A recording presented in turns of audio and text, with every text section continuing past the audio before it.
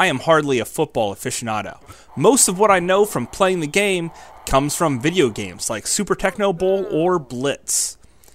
Hey, I'm the Game Collector with Second Opinion Games, and today we do our review of Troy Aikman football for the Atari Jaguar.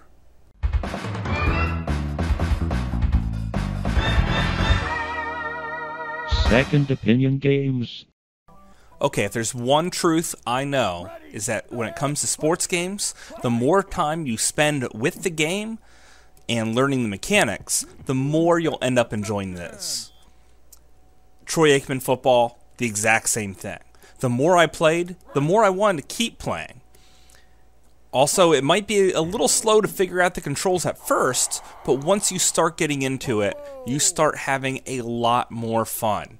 Before you know it, the controls even start to feel a little fluid. Even using the number pad to do a stiff arm, or pressing 1 and 3 together for a touchback, even start to feel natural to you.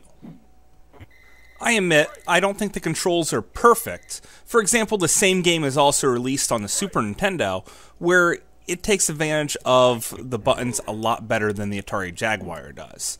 But the buttons are easier laid out on the Super Nintendo, and the Jaguar has this huge number pad. Also, over the Super Nintendo version, the frame rate seems to be a bit better, and the graphics are clearer. And that is a huge difference. Frame rate in these early football titles is very important. I tried to play some Madden on Super Nintendo, and the frame rate was so bad it was unplayable, even after a few games. That being said, Troy Aikman football is by far better on the Atari Jaguar than on the Super Nintendo. The music here is far from unique. Basically, the only time you have any music at all is during the menus, which can be good at spots. This menu screen here sounds a little upbeat. Other than that, in the game, there's really no music. But that's okay, because it's really not about the music.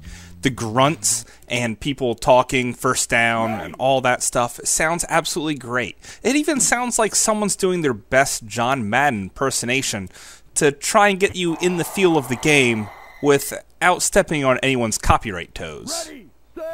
So overall, the game is relatively deep as well. You can even change the salary of each player. I honestly don't know what that does to improve it. Maybe they play better if they get paid a lot more. Maybe. Other than that, there's really no one's names in the game other than Troy Aikman himself. The game plays great, and that's what you want out of a football game. Just great gameplay. Overall, I might just stick with Blitz. But regardless of that, when I'm in the mood for a good, real game of football, I'm going to turn to Troy Aikman football on the Atari Jaguar. Ready, set, hike! It's a great game, and it's probably the best football game not to have Vikings and barbarians and swords on the Atari Jaguar. But that's just my opinion. Thanks for watching. Ready, set, hike! It's good!